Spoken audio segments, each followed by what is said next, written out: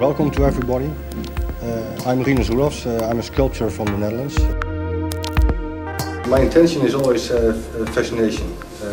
When I think about structures, I come across things that fascinates me very much, and then I go on trying to make a sculpture out of it.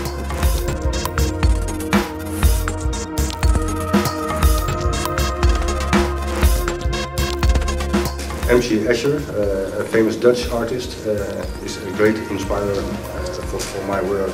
There's another famous artist that is very inspiring for me, and that's Leonardo da Vinci. He was working in the field of mathematics and art. The computer is a very important tool for me. There exist also printing machines which give you three-dimensional thing. And for me that's a wonderful technique because from now on I can make anything I can imagine. This is just the pattern. In this picture you see exactly the same pattern, but again the small squares and the rectangles. So both pictures are based on exactly the same scheme, but now instead of tiles, we've got a dome-like construction.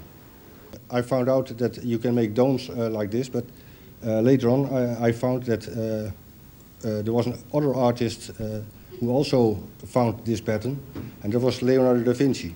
The drawing you see here is made by Leonardo da Vinci, and he used the same scheme as I did for my domes. In a Leonardo grid, you can find elements like this, so straight lines. And each line is connected to exactly 4 other lines. So at the end here, and there, and there, and there. So 4 connecting points. That's basically what's happening in a Leonardo grid. And when you do that, you can make constructions like this. So starting with a square built up with 4 sticks. So this is just a starting of a dome.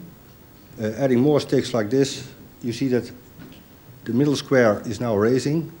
Is coming from the ground, and going on like this, you can build domes in a very simple way using the Leonardo grid as a structure. There are many ways to put lines together in the structure of a Leonardo grid, so also with hexagons. Here, each line is again connected with 4 other lines.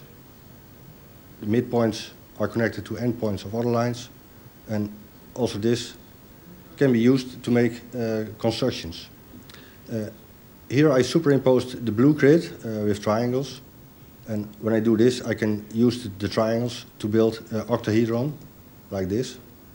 And now I've got the pattern of the Leonardo grid on a spherical structure.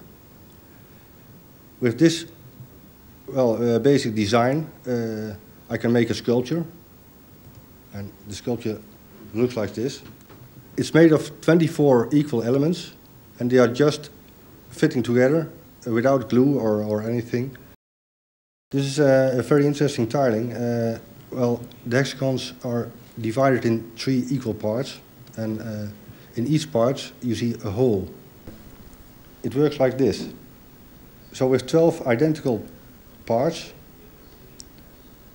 you can, by just sliding them together, make a nice construction like this. The total shape is a cube octahedron. So once it's slid together, there's no way to take it apart again. This is the shape I use for the sculpture downstairs. You need 5 to make the plane. You can slide them together like this, and you need 25 more. And when you have that, you can make this final sculpture.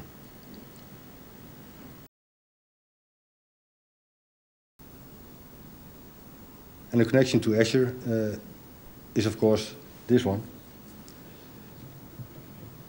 Here you see star-shaped elements, so flat elements that can also go together like this. So I think this is a better view on the construction. And also for this one, you can disassemble it by rotating each element and pulling it away from the center. For this element, I did some other experiments because The whole structure has a lot of holes in it, and when you ask yourself what kind of holes, it's quite difficult to follow the lines because, yeah, you can say there's a rectangle hole here, but the real line of the hole is going down here, and then it goes on like this. Well, I can make it more visible when I cut away more pieces. You can see that the line of each hole is following a gentle curve. And zooming in on the curve, like this, you can see that the curve is in fact not that complicated, it's just a knot. You will see that we also here get a double-layered structure because below there's the other tile, and you can see it when I open up the construction.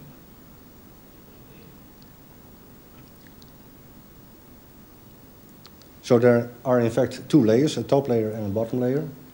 But, well, there's something curious about this.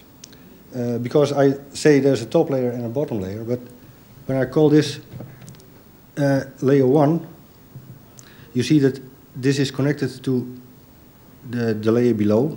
I can walk from here to here below. I can come back here, and I'm still on the same layer, so to say, but I'm also on a neighbor. The knot plays a very important role in this kind of structures. The shape of the whole of the structures is the knot, and so with the knot we can make connections, just what we did with the rings, to build up structures. So complete structures like this. You can make a connection with more layers, so a second layer of knots, and we can add a third one, and we end up with a situation similar with the ring structures in the beginning. Another thing you can do with this situation, just so the linked knots, is to see this as edges for a surface. And then you will see that we get the same structure again to make a surface.